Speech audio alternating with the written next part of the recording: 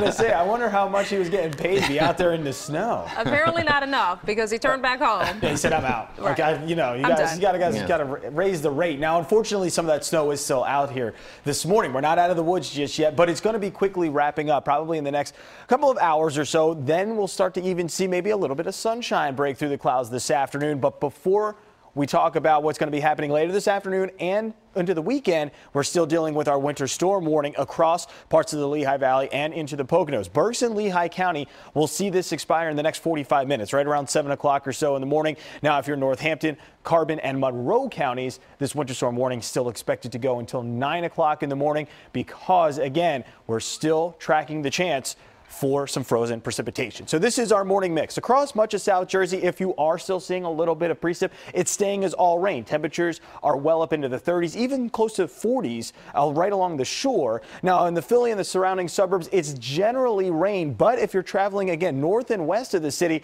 we're seeing that sleet and snow and even freezing rain mix. We've seen Trang out there in some of the elements this morning. It's definitely not an easy go on those roadways, especially the side streets. And then for the Lehigh Valley and the Poconos, we're mainly snow for the next couple of hours, but a little bit of sleet could mix in towards the tail end of this precip, because again, it could get just a little bit warm enough. But overall, it looks like if you're up across I-78 and northward, this is a completely snow event for us here this morning. Storm Scan 3 shows the low itself kind of spiraling across the Long Island. It's going to track off to the north and east, and then it's wrapping in that colder air, but it quickly diminishes. The precipitation does once the low gets far enough away. So 46 degrees, we go with those clearing skies later this afternoon. As I said, as most of this rain kind of snow slushy mix wraps up here this morning. 48 on Saturday. It's still cold on Sunday, and unfortunately, no rest for the weary Chandler, even towards the holiday, as we don't escape the 40s all next week.